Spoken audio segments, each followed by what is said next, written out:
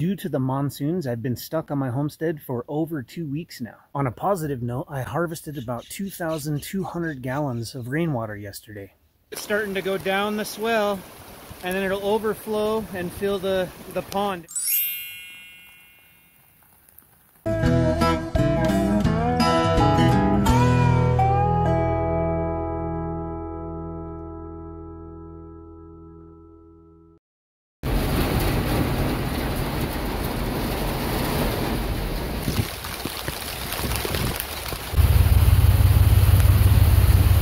If you're new to my channel, it'd be really awesome if you'd subscribe and leave a comment for the algorithm.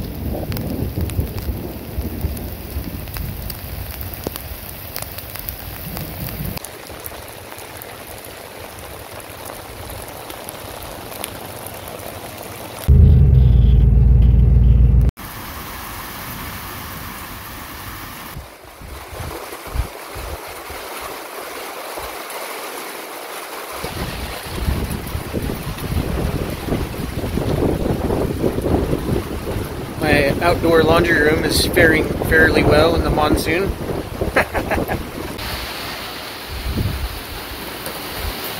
Oh, that's cold. Whew. Whew.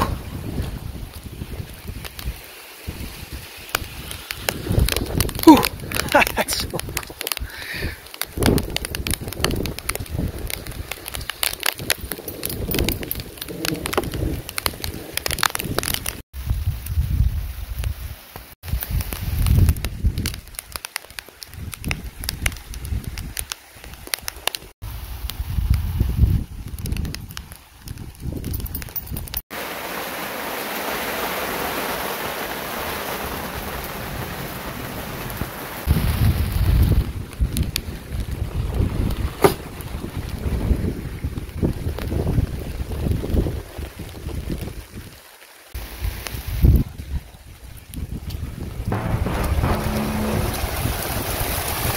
Oh, here it comes. Whew.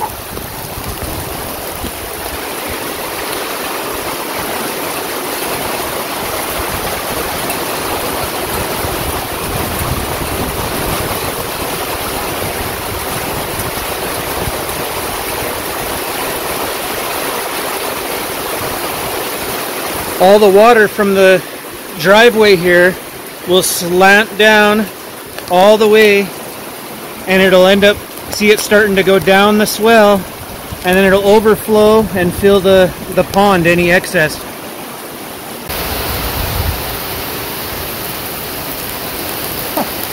This isn't the first time.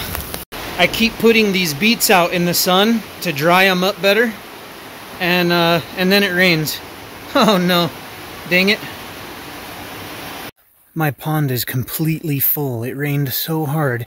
It was only half full. Now it's completely full, which concerns me a little bit. I better check the cistern, and see if I need to move some water to keep it from flooding or anything. But of course, the little pond and the swells are all full.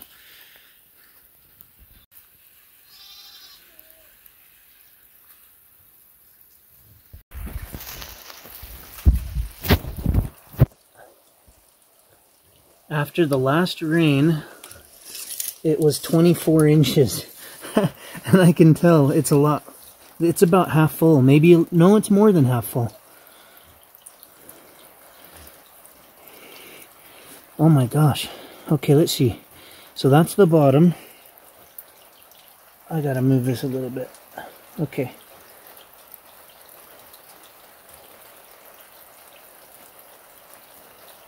So 29 inches. It gained another 5 inches of water. It was at 1,200 before, 1,200 gallons. So it rained more than ever before. This is part of the area I talked about that I needed to still grade out. You can see that's all full. And then over here was the other area I talked about that I just need to grade out. But if you look around the shop, no water, except for this little spot here. That'll be easy. I can easily float that out. But I was just concerned about keeping, you know, all these areas pretty dry, and they're nice and dry. And that's more than half full, and the pond's full. So it shouldn't cause any issues for the pond to overflow. You know, it'll just go out into the plain. And my main concern, I was worried that if this was almost full, I'd have to pump water out, because I don't want water to get all the way up to the wood and touch the wood and whatnot.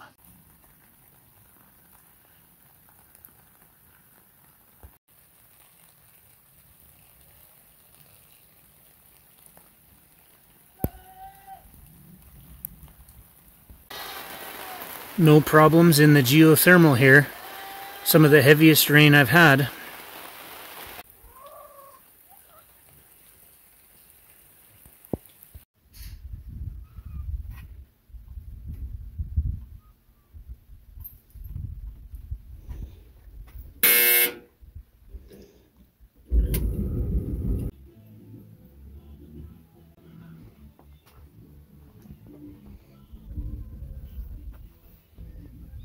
This pond holds about 3,600 gallons, and yesterday it was only half full. I added a small piece of flashing to the roof of my fuel station, and it's harvesting quite a bit of rainwater too. This side of the roof comes down into this container for this rain harvesting system, and this got about 100 gallons in it. And soon I'm going to connect these three together. So this is 1,000 gallons roughly, and you know, that'll make it easier to harvest more water over here. This side of the rain harvesting system comes down into this cistern, which is 16 feet long. It holds 3,600 gallons. And yesterday when I checked, I had harvested an additional 500 gallons in there. And that puts me at about 1,800 gallons, but I'm going to check it again today because it kept raining. I just checked the cistern, and the water level's about the same as it was when I checked it last time. I did have one concern because it's more than half full now, and, you know, the pond just got so full so fast. Of course, it has way more harvesting surface, you know, the whole driveway runs into it. But, you know, this could get to a point pretty quick, you know, maybe in the next month or less, where it would potentially overflow. And so I ordered a switch, basically, that they're built for sump pumps, and I'll put it in, and once water touches that, it'll automatically activate a bilge pump that I'm going to install. And I'll use my new Red Odeo 12-volt battery to power that pump, and for now it'll probably be connected just to send any excess water out into the desert, because that's better than flooding my property. And then as soon as I can, I'll have more backup cisterns and whatnot, and I can send the water over to another cistern. You might have seen my video where I was running this pump in the pond, and I'm going to order another one of these pumps, and I have another battery over there and whatever. So eventually I'll get everything worked out, but I plan to have soon enough a solar panel, the battery, the pump, and the sensor over here at the cistern. And I might even set one up over on the pond so that, you know, it's full now. So what happens if it rains really hard tomorrow? It'd be nice to be able to send that water somewhere else. So one, it doesn't flood the homestead, and two, if I have more storage, I can send the water over there. Look how happy all the corn and potatoes are. These plants just grew up overnight. Back here I have an agricultural shed for feed and whatnot, and it harvests rain as well for my geothermal. And this tank got about 100 gallons in it. My birthday was on the 12th, and a bunch of you guys sent in gifts, and I was able to make it out to the post office, and I picked up this new sombrero that Mike sent in. And as soon as I get the rest of the gifts, I'll showcase them on a video and show you guys what I got. I scored this washer and dryer, and when I got it home, I checked it. I think that's on the video, and I'm pretty sure just the pump is bad on the washer. So I ordered a new pump, and I'll be able to do my laundry here. The SunGold Power 6048 hybrid inverter controller I have in the shop can easily run these, especially in the middle of the day when it's really sunny. In fact, that system would run without any batteries connected. So when it's sunny, I can run this system without any expense or cost to my solar system.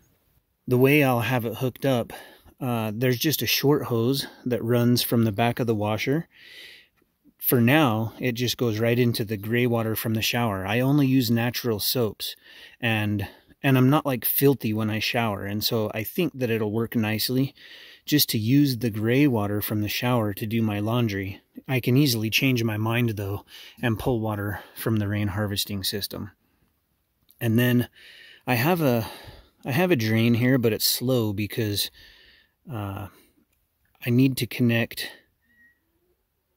a better system on this side to drain, you know. And so for now, I have that tubing that can run from the drain on the washer all the way over to the swell for my gray water system. So the gray water will just go in there and water the corn and whatnot. By draining the system all the time, I shouldn't have to worry about it freezing. I could insulate the lines as well. And as you can see, it's right next to the chimney. It wouldn't be difficult at all to get some more pallets and make a wall right here and do a little roof with a, you know, with a rain harvesting roof on the side there, and a door. I could kind of insulate it, and then if it's going to be really cold, I can run the chimney, and that would heat the area up, you know. But I really don't think it'll be a problem, because just like my shower system here, I just make sure that I crack the drain and allow the water to drain out, and it's never frozen. If you want to learn more about my homestead, go over to my website. You can check out my books and the products that I make. I'm also partnered with Discount Lots, and we're giving away a 1.32 acre lot of land for free here in Arizona. Just go over to the website and you can see where to enter to win. Of course, if you'd rather browse and find yourself a piece of land to buy for as little as $200 a month, you can check out my link for that. And there's a discount code for 10% off your land, which is a big, big savings. And finally, if you're interested in a larger lot, I have access to a 44 acre lot. Just send me an email if you want the details, but only if you're serious. I appreciate you guys tuning in. Leave a comment below if you got any questions, and I will catch you on my next video.